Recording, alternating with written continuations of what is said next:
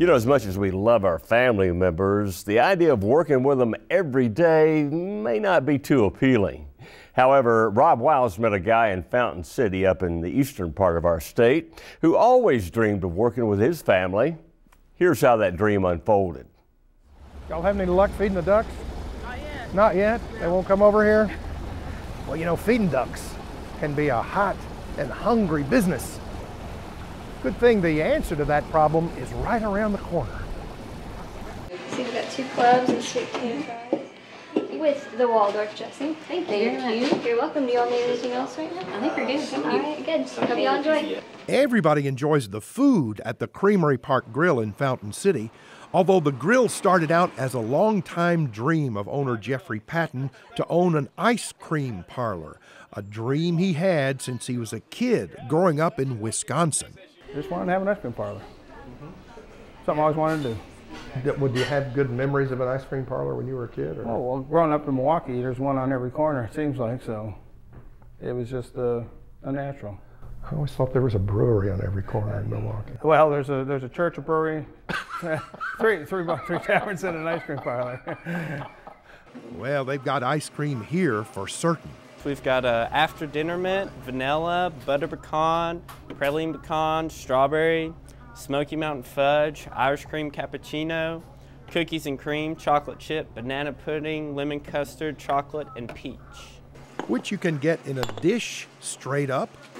All right, banana pudding, lemon custard. Thank you. You're welcome. Or mixed with other things to create desserts like peach amaretto shortcake. And then we put more blueberries, and then a piece of mint there.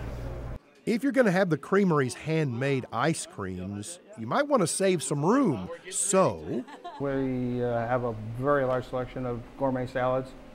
Tell me about those. That's probably what we've become known for. We've got some secret recipes for salad dressings and stuff, and they just became a staple of our menu. We just sell an awful lot of salads, and our 7-layer salad is sort of a house recipe, and that's our most popular salad. 7-layer salad. Mm-hmm. What would be in that? Well, it starts with our secret homemade dressing, which is sort of a mayonnaise Parmesan type dressing, and it involves around peas, onions, tomatoes, cheese, and you can get it either naked or with chicken. Naked? Well, without chicken. With chicken or without chicken. Oh, sure, you can get just about anything here at the Creamery. To a full-blown menu of everything from steak and shrimp, pastas. So it's a varied menu. It's not overly large, but just enough to be manageable and do everything good. Mm-hmm. So if you can't find something in our menu, then you aren't hungry. People are hungry when they come to the Creamery in Fountain City, which is really part of Knoxville, but don't say that too loud around here. Well, Fountain City is a part of Knoxville. It used to be the largest unincorporated city in the country, and the city of Knoxville annexed it back in the '60s. But if you ask people that live in Fountain City where they're from, they won't say Knoxville; they'll say Fountain City. So it's a community all by itself, and it's basically built around the park and the lake, and that's what they take pride in. Mm-hmm. Do you live in Fountain City? Sure do. Not Knoxville. Fountain City. I'll go feed ducks.